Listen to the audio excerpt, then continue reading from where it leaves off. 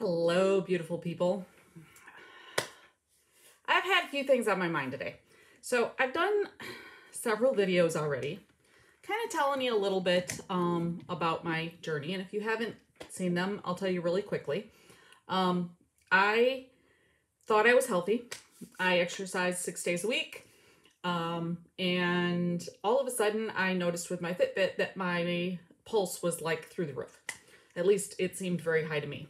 Turned out my blood pressure was also very high. Completely abnormal, not my normal. My normal was 110/60, 110/65 for 5 years straight. And here it was, I think it was 162/112. A few days after that, it was 200/100, and I ended up in the emergency room. They thought I was going to stroke out.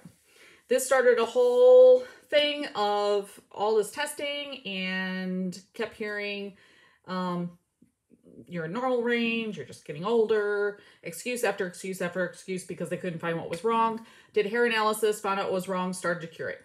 So the last 6 years, I have been very focused on food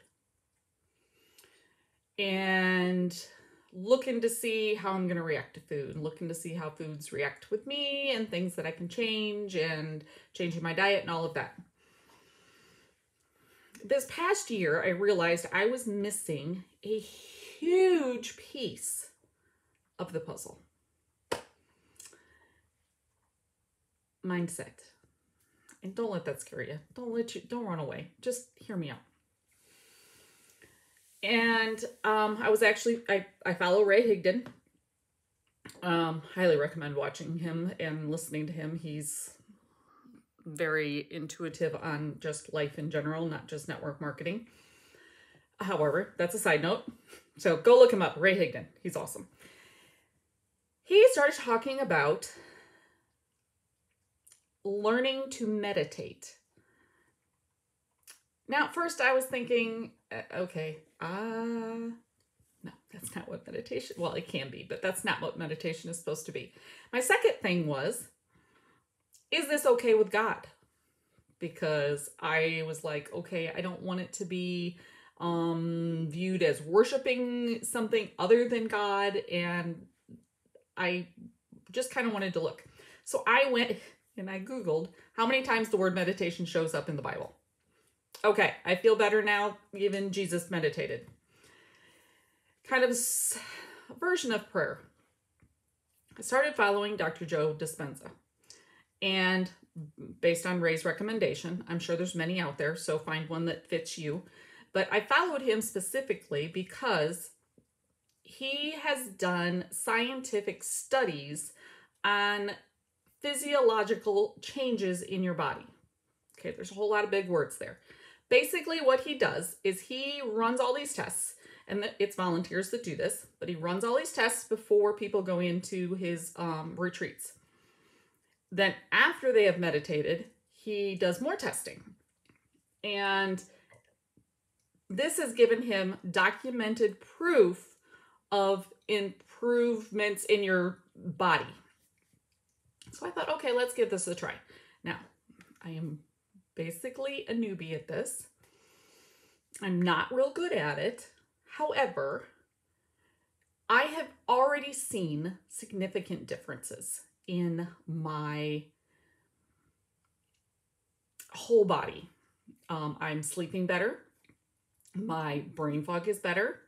My cognitive ability is better. Even though sometimes it doesn't seem like it because I lose track of what I'm thinking. But a few years ago, I couldn't have finished this conversation. We're 4 minutes in and I would have already forgot what I was trying to say. Those things have improved. My joy has improved. And I'm a joyous person anyway. I'm just a happy person. I'm a very grateful person. So for me to notice a significant difference in that says a lot of positive things about that. So I want to encourage you to go check out Dr. Joe Dispenza. Check out Ray Higdon because he also talks about mindset. And you can go onto YouTube. You don't have to subscribe to anything. You can go onto YouTube and you can pull that up. I can't remember if he calls it mindset. He has one that's called money mindset that helps also. But find your center. Find a way to calm your mind. Find a way to release stress. This is a great way to do that. Whether you are, it doesn't matter. If you have a child that can't focus, I would recommend this. Because it's not weird. It's not just for adults. It's not just for males. It's not just for females. I believe it's for everybody. I think everybody can benefit from stopping, breathing, and meditating. And if you have a problem with the word meditation, you can actually call it prayer.